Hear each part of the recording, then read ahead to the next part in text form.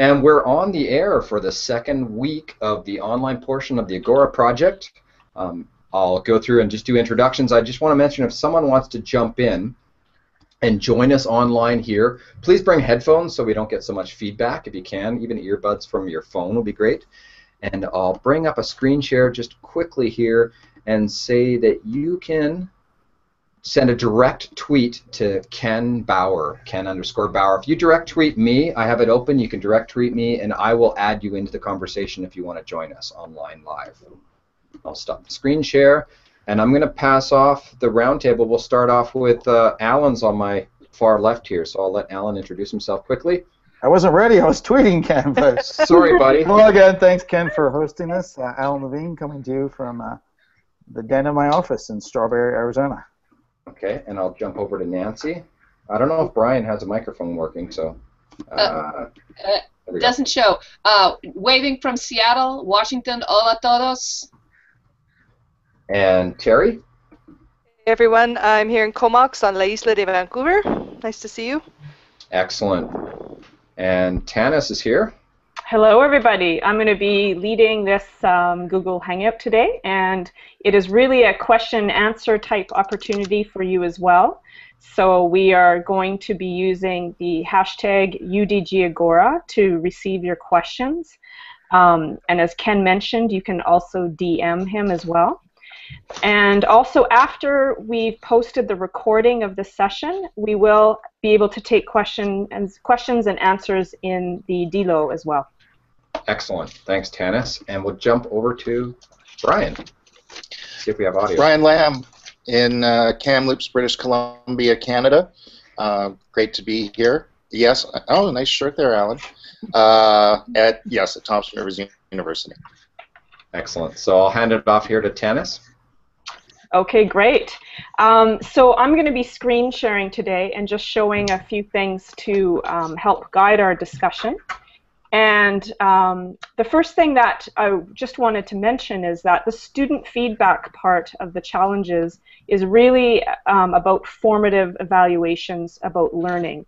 So you shouldn't feel like this is a judgment of your teaching or a judgment about how well you actually implemented your challenge. It's really an opportunity to get the perspective of the students, the users, or the receivers of your challenge, and help you understand and help your colleagues understand some considerations for implementing these challenges with students. So once again, it's all about learning from what we're doing, learning by doing.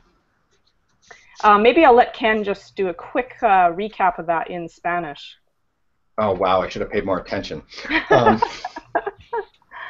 Realmente el enfoque de todo ese proceso en línea, de hecho tuve una conversación con café con gente aquí en Guadalajara, queremos enfocar que este proceso es sobre implementar su proceso nuevo con sus alumnos, y hablamos hoy en la tarde, hoy hace una hora, que queremos saber qué vas a cambiar en tu clase, meter ese cambio en tu clase y tomar una manera de retroalimentación de sus alumnos y compartir eso con nosotros. El proceso realmente es sobre mejorar el aprendizaje en sus salones de clases. And I think I covered that. Sounds good. Okay, so where to start? So you've done a challenge with your student. You're planning your challenges right now. And you've decided when you're going to be able to implement your challenge. But you want to think already about how am I going to get student feedback on my challenge and share it in the Agora. So first of all, you probably want to start with, I'm just going to screen share here. You probably want to start with what are the questions, okay? So I'm going to jump in here and find my questions over here. Okay, cool. And I've got a document here that we'll share the link to. This is an open document for everybody to view, so you can see what some of the things that we're talking about today. But here are some ideas for some questions that you might want to ask your students. And I'm not saying do all 5 of these questions, because actually 5 would probably be a lot. But you might want to ask them, you know, what did you learn? did this activity, did this challenge that I implemented actually support your learning? What would you suggest from a perspective of a student that an instructor would need to do differently? What was the best thing about this new approach or activity that we tried in our class? So it's really these open questions that are really trying to get at student perceptions of the activity and how it went. Ken, do you think it's time for a quick translation there, or? I'll do it quickly because basically the document's there so they can read it. Yeah. Can you turn off share for a second? Oh, sure, yeah. I gotta go back to Google to do that here. Stop. There we go. Oh, there you go. So I'll bring it over to me, and I'll share my screen. 1 second. I want to share this. Okay. Listo. Entonces, aquí tengo una liga que hicimos bit.ly Agora Student Feedback con mayúscula ASF. Esa es una liga, el documento que está hablando ahorita Tanes, entonces no voy a traducir tanto porque la verdad, pues ya la pueden leer ahí dentro del documento. Voy a buscar el documento aquí que tengo arriba. Aquí lo tengo enfrente de mí.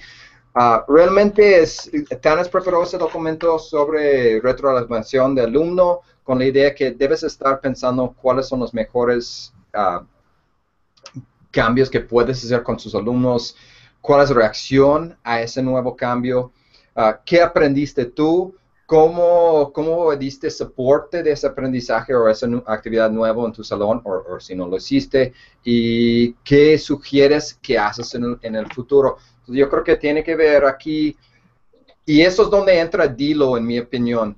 Vamos pensando qué vamos a hacer en el salón de clases, eso es lo que debemos estar haciendo en esta semana. Entra a Dilo o solamente con su triad y compartir. Tengo esa idea, quiero hacer algo y a ver si tengo mejoras o ideas del grupo de 45 o el grupo de 300 para ver cómo podemos hacerlo. Okay.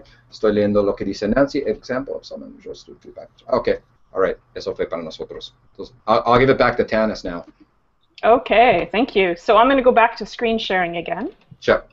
And I'm going to just show you a couple of ways that you can gather or obtain or grab student feedback. So the first one I have here is creating a Google form. And some of you may know how to do this. I think this is probably the easiest thing to do. So I'm just going to jump on here and show you an example that I just put together yesterday. So Google Forms let you very easily create simple surveys, and I'll show you how to get in to do that. But basically, it lets you have different question types. And here I tried to play with a question type that lets students select a scale from strongly agree to strongly disagree. So here I wanted to know, for example, in my sample planning document that I shared with you last week, or this week, I can't remember, I chose a challenge that I would implement with my class around creating a collaborative open textbook. And I'm writing the questions, I'm putting the questions out that I want to know about how this activity worked for my students. And in this case, I want to know whether this activity for the students helped their learning more than simply reading a textbook for class and summarizing. So that's a question I want to know, and that's when I really want to have strongly agree to strongly disagree. Then I have a couple open-ended questions here. The best thing about this activity was, and then the students can just type in and answer that.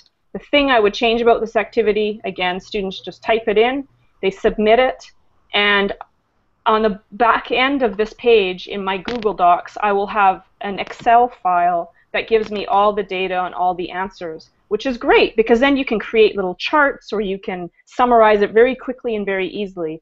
So I think in terms of getting student feedback, this is probably the easiest way to do it. Now let me just show you how you would create a new quiz, a new survey. I'm going to go into New from Google Docs or from wherever, New Form. That's the one that you want. And basically you give it a title here,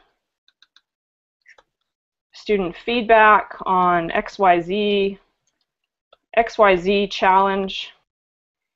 And then I can ask my question here, and I can choose different question types. Okay? You choose the one, you click done, then you move on to the next question. And at the end, you have a link, a live form link here that you can share with your students. And they can do this on their phones, they can do this in class, they can do this out of class, but it just makes it very simple to gather feedback and to be able to do something and share this feedback back at the end of your implementation. Any questions yet? I'll just take a pause here.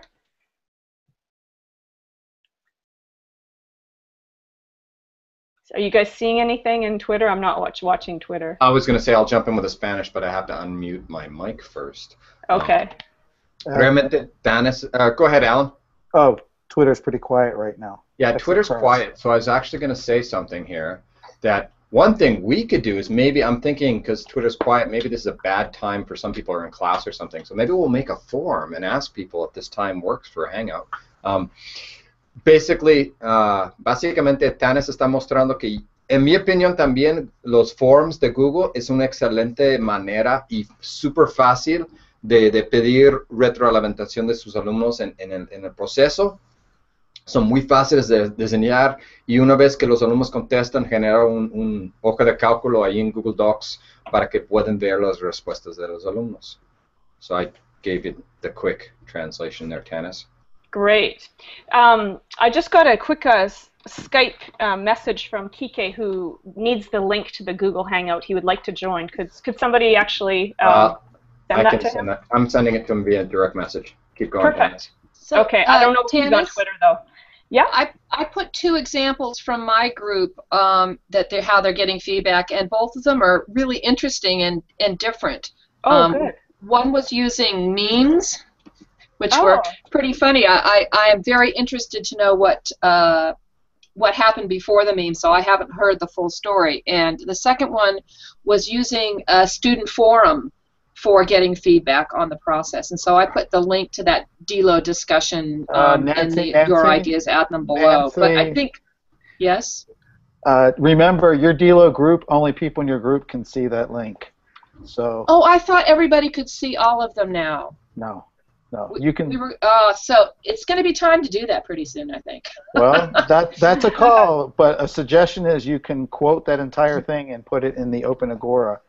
Okay, maybe we need a feedback thread, and I'll do that. Yeah, the idea was I'll do that right now. The idea was not to overload people with seeing so many different discussion areas. Yeah, and Kike, you're not following me, so I can't DM you with the link. I'll send it to him in Skype. Thanks. Thank you. I really love that there are people who are already thinking about how to gather student feedback, and both of these ideas I think are great. So I really hope to see more, because really it's just a start. There's lots of creative ways to get student feedback, including you know, Nancy's visual means of just expressing it on paper and sharing that as a photo as well. So this is great. I think the key with the student feedback, some of the examples I'm providing are really, I'm trying to think about a context where you as a professor have 30 students and you're trying to get feedback from 30 students and summarize that to the Agora. So some ways are easier to do than others. So that's a consideration, of course, as well. Are we good? Should I keep going on? I think so. Okay. So the next one is one that I haven't used in a while, but it came to mind as a simple, easy way to get student feedback, and that's Poll Everywhere. So in Poll Everywhere, you can create a free account, and as long as you have no more than 40 students to respond to your poll, I believe it stays free. So basically, I'm just going to demonstrate how I did that. So this is my live poll, and I think it's my live poll. Wait a sec. Your audience will see the content below. Wait a sec. I don't have the right one open. Here we go. This is my dashboard, and I've created on my account 3 questions. Each question is a poll, and I've asked the best thing about the activity was, the thing I would change about this activity was, and I think I learned more by writing chapters for a textbook than simply reading or summarizing. And let me show you what this means, because you can have different ways of displaying this data. So basically, I'm just going to demonstrate. Oh, I got feedback there. That was weird. Really delayed. So in this case, I used, I think it's called a text cloud or something, to show the data for 2 fake responses that I had, where you're in a class, you share the poll question, and students, you can see here, all they have to do is text this digit, or these letters or this digit, to basically provide their response. So this is something you can do in the class. And it gives you this nice display of data as well. I mean, obviously there's only 2 answers here. You can't see too much. But it gives you a different way of looking at the data. Go away. This is a different example. Did I do a text cloud here? I don't know what kind of data example I did here. I'm just trying to see. Let's see what the settings are. Okay, here we go. I can have a text wall, which makes it look like this. I can have a word cloud, which in this case for open question, unless it's just one word, I think it's not very meaningful. I can do it in clusters, and I can do it as a ticker, which basically just activates all the feedback. So there's different ways of actually displaying the data after, which I think is quite interesting. So it's free, it's fairly open, it can be done easily in class, and there's different ways of presenting the feedback. So it's an idea to consider. Cool. All good? Cool. Should I keep going? Okay. So that was one. Terry had a question come in via Twitter. You want to do that, Terry? Or shall I? Go ahead. No, I'll do it. So a question came in via Veronica Pena. So can we use Twitter for feedback? Ah, yes, you can, of course. And actually, I thought I put that on the list, but I didn't. I'll add it. It was Twitter and Storyfy, which I think you saw Nancy do that really nicely in the face-to-face. So you're going to want to have a hashtag, though, that your students use so that you can Storyfy it easily later. And the UdG Agora one won't work because you'll get everything else mixed in there. Correct, Nancy? Yeah, you'll need a separate hashtag. So like in my studio, we used UdG Agora and liberating structures, and then I could pull the precise posts. Mm-hmm. Let me jump over to Alan's got something to contribute here. Well, about Twitter, I mean, the thing, first of all, with a hashtag is, as people are suggesting, you want to find one that no one is using. For example, now Alejandro Alaverdi is doing something with his students where they're tweeting me a lot of photos, and I'm enjoying that. I don't know how he's going to actually figure out, because that stuff just flows on by. So Storify is one great way to sort of build a collection because you choose the stuff that you put in the order. It's very good. If people are interested, I can maybe do a write-up. The Twitter tags worksheet that we use for UdG Agora that has the big kind of crazy cloud also collects all the data. And so you can record that by hashtag or particular account, and that captures every tweet in a Google spreadsheet. And there are a lot of other ways that you can use. We're using Tagboard. There's all kinds of things you can think about to sort of gather that information that students may be responding. A bigger question is, like, what exactly are you asking them to respond to? You know, if you want short answer response, yeah, that could work. Nancy shared an example of students tweeting out photos. That could work. Students could do short videos and do a response. So it's more about thinking about what is a creative way that students can express themselves in a way that's meaningful, and then how can you collect it. Okay. I think an important thing to mention too is you can do combinations. So you could, for example, combine Twitter feedback with some students creating YouTube videos, which I'll demonstrate next. So whatever you need to be meaningful and whatever is feasible, whatever is actually doable. Ken, is it time for a quick... let me do a screen share there. I think we're fine on the translation. Okay. I want to say Kike is here. I don't know if his mic is unmuted to say hello. Hi, Kike. Hola, ¿cómo están? Perdón por la tardanza, es que llegué un poco tarde, pero me faltaba el link, pero ya estoy aquí. Muy bien. Muy bien, Yes. gracias. I was gonna share that Nancy sent. So Alan just mentioned about using a hashtag to get feedback from your students via Twitter, and that goes to Vero's question. So I'm going to screen share this here in a second. Be careful, some of it's not safe for work. So the thing is, when you ask your students to share, you don't know what they're going to share. Well, sharing's good. So I think let me get it. There we go. I think I got this shared. You seeing this now, guys? Oh, sorry, I have to turn off my screen share, don't I? Okay. Hang on a sec. Where am I? I think I'm sharing. Yeah, I'm sharing. You're sharing. Are you? So I'm sharing, so I'll just scroll down a bit. So who was using this? This was Cynthia, I believe. Cynthia Lopez, Yes, Cynthia I think. Lopez. And so what she did, you can see there's this hashtag, Agora Ison Reto. So she decided to use this hashtag, or I'll do it in Spanish.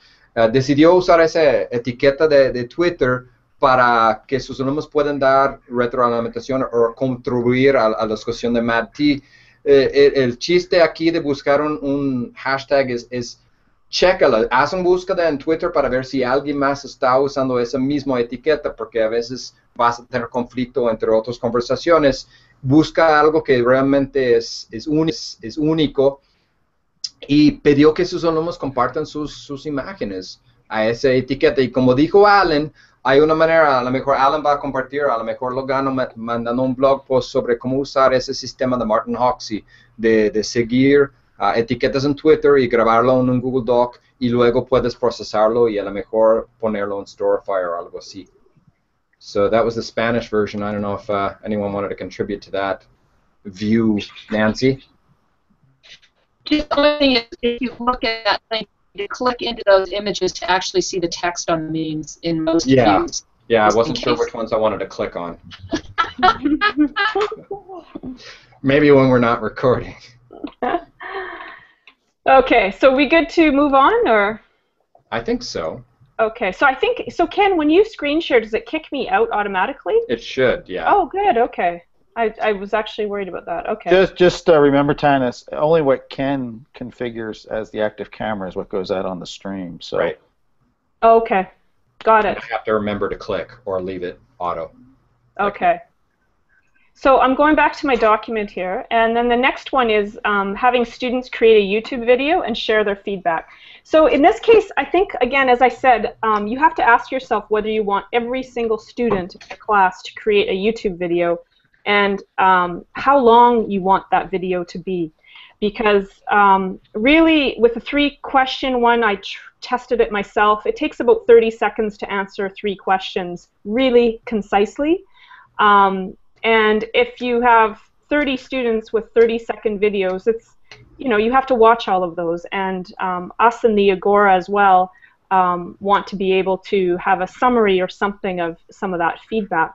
So consider maybe with video having maybe groups of students. So for example, in my activity, which is collaboratively create an open textbook by assigning groups of students to chapters, you could have each group of students do a collective video to share their feedback on the activity. I feel like I said that really fast, so maybe if you wouldn't mind, Ken? Or Kike, did you pay attention? Can you translate that? I'll remove my multitasking. Ok, bueno, lo que nos comenta Tanis es al respecto de recibir retroalimentación de los estudiantes por medio de YouTube.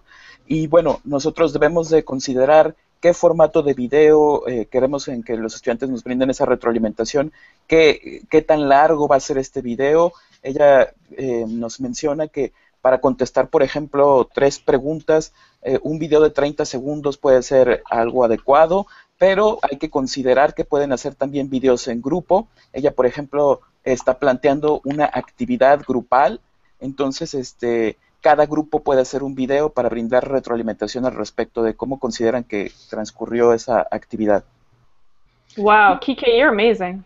Y yo creo que también Tanis lo mencionó, considera los tiempos, porque a mí me pasa eso, mis alumnos están grabando videos y se pasan, unos alumnos graban videos de 15 minutos y tengo que verlos. Entonces, a lo mejor quieren reducirlo pues hay un límite de 30 segundos o algo así para que no estás pasando demasiado tiempo viendo videos. Hola, mis alumnos que graban videos enormes. Yeah, And I think Alan, I sometimes was going to pass. Oh, sorry. Alan was going to say something about analytics. I want to get that in before we Sure. lose it. Absolutely, and also this idea about not having like a billion videos to watch and evaluate goes the same. I do this to myself when I teach blogging. I end up having to read, and so you may want to think about strategies that take you always primarily as the instructor about being the feedback provider. So maybe there's some way to combine this. Maybe there's videos and you have some Google Forms for students to do peer feedback on each other's group. The thing I was mentioning is I always forget this. When you publish a YouTube video, only you see this, but there's a button there that says Analytics.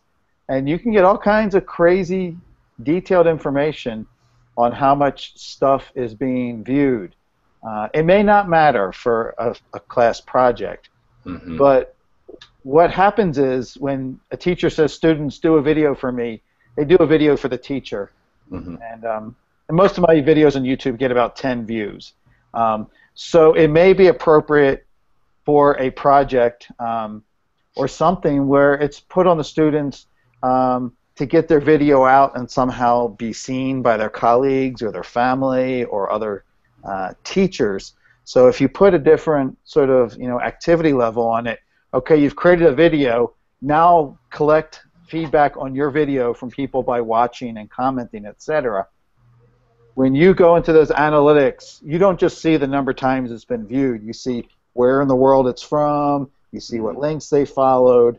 So it's how much of it they saw as opposed to watching the whole thing. Yeah, so it's more than just collecting. A lot of the focus, the first thing we think of is surveying students. And so because this stuff goes into these online places, often there are other things that can give us some measure about impact or reach or and not just all about popularity. So I just want to let people know that some of those tools are out there. Cool. Thanks. Okay, so for students to create videos in YouTube, I believe you have to have a Google account, correct?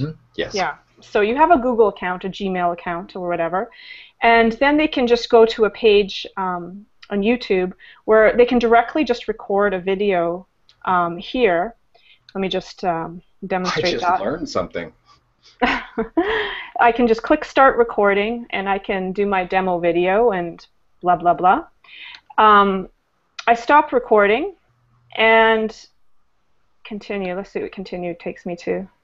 Cool. And then I have a way of easily sharing this. I just ignored all this, but you can share it publicly or privately or unlisted. So if your students have concerns about having this on YouTube forever, perhaps an unlisted option is better. So let me just do that. And then you can save it, and then there's a way of sharing the link. Let me just see what happens here. It just sort of goes into my video manager here. You can see I've done this many times. And then I guess I have to find a way to grab the link. Does anybody know how to do that? Click on the video, the webcam video from August 8, 28, so you bring it up, and then go to share. Oh, yeah. Okay, so there we go.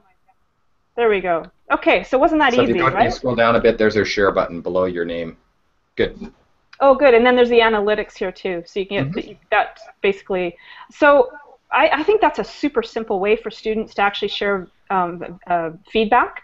Again, keeping in mind that you don't want them going on for 10 minutes. I mean, there really has to be a limit to a time limit, I think, to make this feasible. Whoa, Nancy is calling us or something. Oh, okay. I was wondering what that was. I was like, is that my Skype I think I or hung what? up on you, Nancy. Okay, so there we have YouTube videos. But again, consider maybe just having a few students do that, or a sample of students. Next one, I'm going to jump down. Sorry, Nancy, but I'm jumping down to VoiceThread because this, again, is pretty cool. I think this would be a really easy way to do an interactive way of having students give feedback on an activity. So here, basically, what I can do is I've put 3 questions up here, best thing you learned from this activity? What would you change? Did you learn anything? And actually, I originally had a video in there, so I can actually create a video in VoiceThread and ask students via video here, you know, did you learn anything? What would you change, etc. So I'm showing you the view right now of a student going to this and responding. And basically, I have different options for making comments. I can do it by audio, by video, or I can do just a simple comment in text. So, oh shoot, I forgot I'm in Safari. It doesn't work very well in Safari. You have to do this in Chrome or Firefox. Let's move on. But I want to show you just maybe quickly what that would look like, because I think it keeps everything contained on one page, and then you have an option. You have different options for students to actually provide feedback, and you can make these threads totally open. So all they need is a link. You have to create an account, of course, but okay, I'm totally messing up this demo here. Bear with. And now everybody has my email. This is great. I'll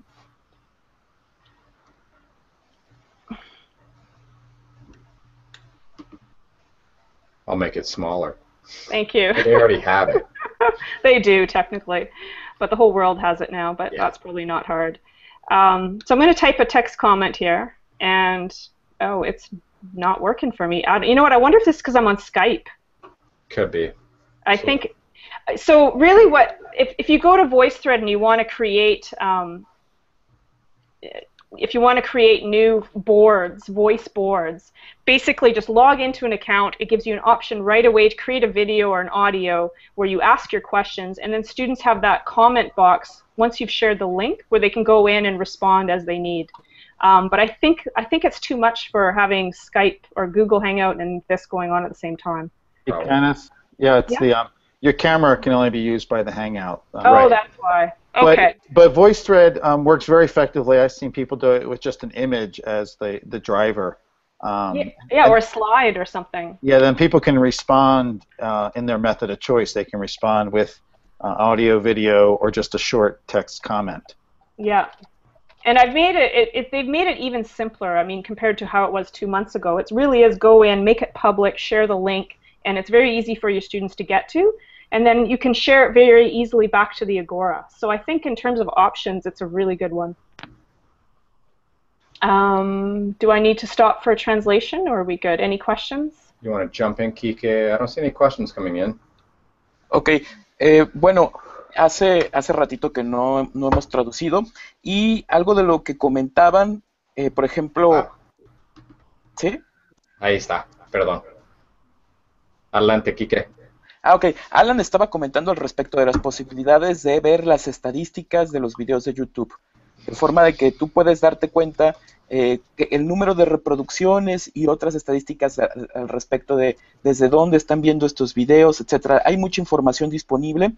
Entonces, también Tanis estaba diciendo que en los videos de YouTube, a un ladito hay un botón con el que pueden compartir los videos, porque nosotros podemos configurar para que este video sea público, sea privado, solamente para los que tengan la dirección del video, o para que no salga como resultado de las búsquedas. Entonces se puede compartir, se puede medir el impacto, el alcance un poquito ahí a través de las estadísticas de los videos de YouTube, etcétera. Entonces solamente tenemos que tener una cuenta de Google, los estudiantes pueden grabar un video, y bueno, definitivamente se tiene que estandarizar para que no sean videos de 10 minutos, sino que sea algo usable, y a lo mejor hacerlo solamente con un grupo de estudiantes, no con todos.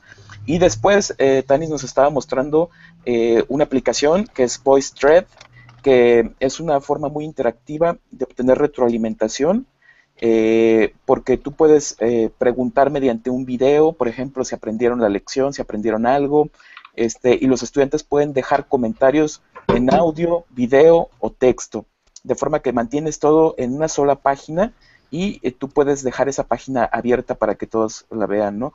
Se llaman voice boards, que funcionan como hilos de discusión, y pudieras tú nada más dejar una imagen o una diapositiva, y puede ser esto suficiente para que los estudiantes empiecen a conversar y retroalimentar a través de VoiceThread al respecto de esta imagen o esta diapositiva.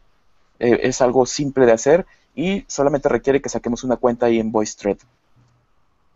I've decided Kike has to be here because I can't pay attention to what people are saying and then translate. That just blows me away. But That was wait a awesome. minute. Don't just like throw all the translator on Kike. He can also participate in the conversations too. That was awesome. It was great. I also learned something new with Tanis shows. I didn't know there was a button in there in YouTube to just record straight from the page. So I'm going to share that with my students. That's cool. I always send them to other tools. There's also a very simple editor, so if you got a YouTube clip and you want to chop the beginning or the end off or just do some sequencing. Like Tanis's email? Yeah. Yes, exactly. That was VoiceThread. Okay, so the next one then. Actually, I'm going to let, is Nancy able to participate or? Yeah, I'm here just on audio. I'm on my phone because our internet connectivity crapped out. Okay. Dialing in is Nancy. Yes, exactly. Maybe, Nancy, if you could talk about using a liberating structure for getting student feedback, because I think that takes it to a nice level of participation. So, you know, if you're trying to get the students to think about something together and make meaning together, things like what, so what, now what, are a very quick way to get feedback. And you can use this in your class anytime if you want to make sure they're understanding what's going on in general, but you simply ask, what just happened? And you ask them to actually observe. And the important thing here is sometimes our students don't start out with great critical observational or thinking practices. They may be good at it but not used to applying it in the classroom. So you need to prompt them to say, what did you really observe?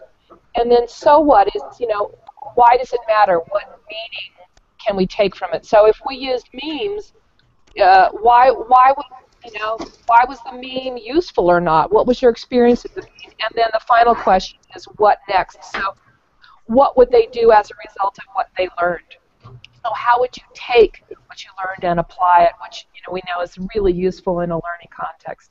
And there's a number of other simple processes from the liberating structures repertoire that you can use.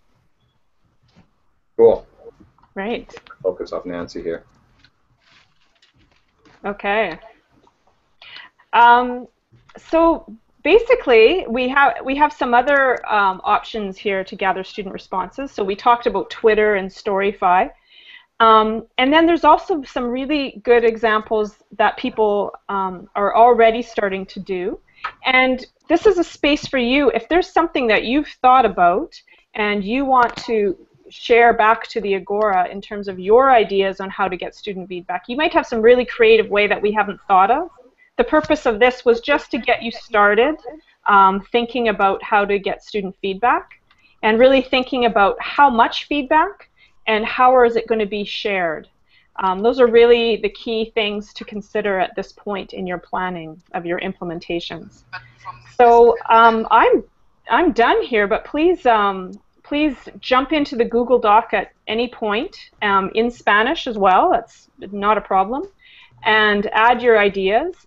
We will share this video back to Dilo, and we will be able to also answer any questions for anybody who is viewing the video afterwards and didn't have a chance to ask questions.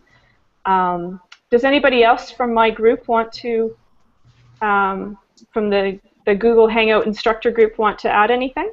So I'm going to bring back that Google Doc link again here quickly. Let me screen share that. So if some people missed it at the beginning, I shared this at the beginning. I'm trying to find it. It was bit.ly.student. There we go. So bit.ly Agora student feedback is the document that Tanis was showing and sharing, and you can go and check it out there, and we'll send that out as well with our other communications if you want to jump in on that. Let me stop the screen share here. And Terry was saying that low tech can work too, a paper in the classroom.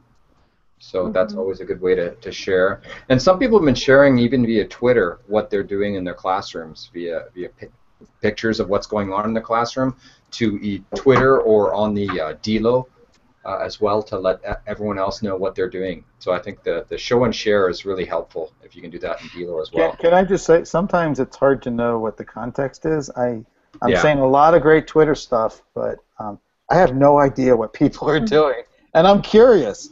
And Twitter, you can't really explain an entire classroom activity. So we hope you use Delo, or some people are doing, or a blog post, or blogs. But it would really helpful to know what some of these assignments are, because we've seen pictures of people with drawings. Brian has some photo of a urinal. I have no idea what that is. Yeah, I think last night I saw a whole bunch of really great memes from students, and I ended up retweeting some of them. But yeah, like Alan said, I really am not sure what I'm referencing. I get the sense it's something quite interesting, judging from some of the back and forth I'm seeing between them. But yeah, I don't have access that I've been able to find to like an overarching description of what's actually happening. Yeah. I think the key is really to understand that these photos and things that people are sharing, those are great artifacts that support your implementation. But ultimately, when you share back, we need to have a good idea as to what you did, why you did it, and how you did it. And those artifacts are very useful to support the what and the why and the how. But of course, really at the end of the day, we need as a group to understand what it means all together.